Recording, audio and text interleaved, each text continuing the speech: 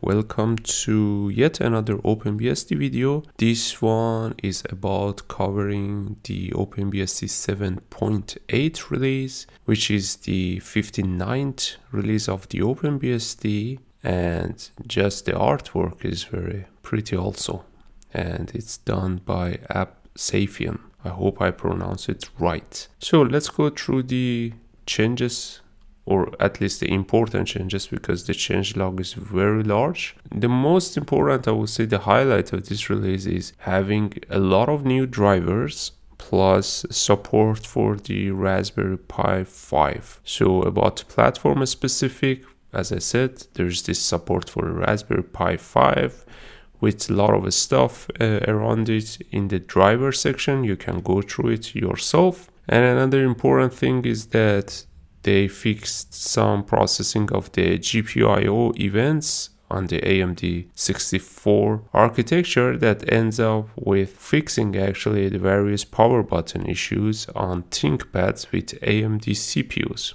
That's a very good news. I didn't find much of Apple specific fixes except just this one, which is really not that at least significant compared to other changes. Another thing that I saw is about improving the compatibility of the Fuse file system with what is implemented in Linux. That is good, and it's sort of a pathway towards a more robust Fuse file system support on OpenBSD.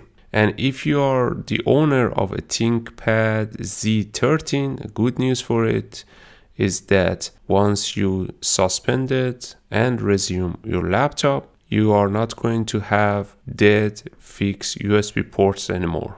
The bug has been fixed. And for the Direct Rendering Manager is updated to Linux 6.12.15. And also there are two new drivers for the Qualcomm Snapdragon DRR subsystem and Qualcomm DisplayPort controller. Another nice touch, it's a very small one, but it's a very nice touch, is basically improvements on the AMD SEV-ES. And what is that? So SEV-ES stands for Secure Encrypted Virtualization Encrypted State, which basically encrypts the virtual machine CPU registers when the VM stops. As a result, it prevents the leakage of the information in the CPU registers to the host machine or to the components like hypervisor, and this basically makes the virtualization more secure. A lot of people think if they run something in a VM, it's secure, it's untouchable. That's not the case, and also it's been proven. It has been many attacks that actually deals with intercepting or reading the contents of the CPU register, so they could actually know what's happening, or at least guessing what's happening in the virtual machine. This one is a step forward to make it more secure. Another very small, but it's a very nice touch, is that actually now the OpenBSD base has watch command. By default it didn't, and it's import of the IIJ iWatch. So if we go here, we see that this is the one that is imported to the OpenBSD.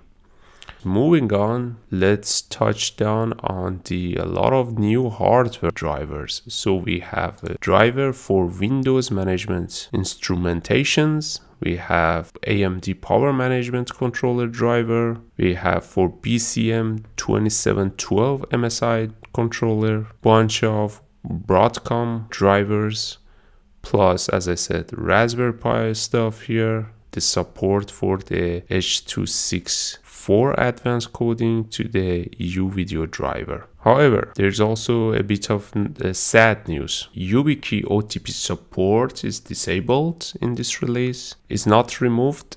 When it comes to the Ethernet interfaces, there's a support for Realtek RTL8125D and RTL8127. And when it comes to the network drivers, we have the stuff for the Qualcomm Wi-Fi. And this is not for all the Wi-Fi drivers, it's just specific to the Qualcomm Wi-Fi drivers. And moving on to the almost the bottom of the page, let's highlight on the new packages.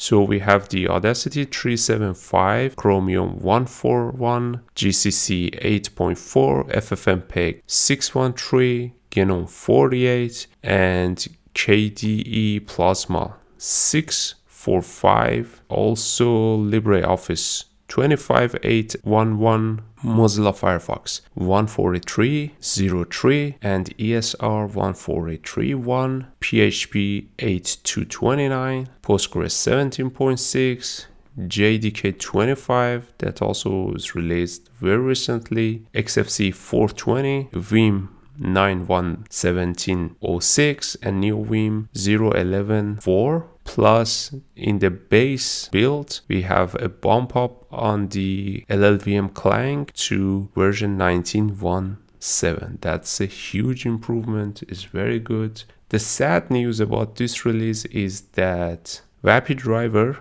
for Chromium and let's say Chrome based browsers didn't make it through. It has broke the build and they had to disable it. You can get more information about it on the Undeadly, and it's highlighted also here that unfortunately it's disabled and it didn't make it through this release. Hopefully we get it in the new release, or maybe we get it in the updated port or something. I'm not entirely sure. Thank you so much for watching. Have a great day. Cheers.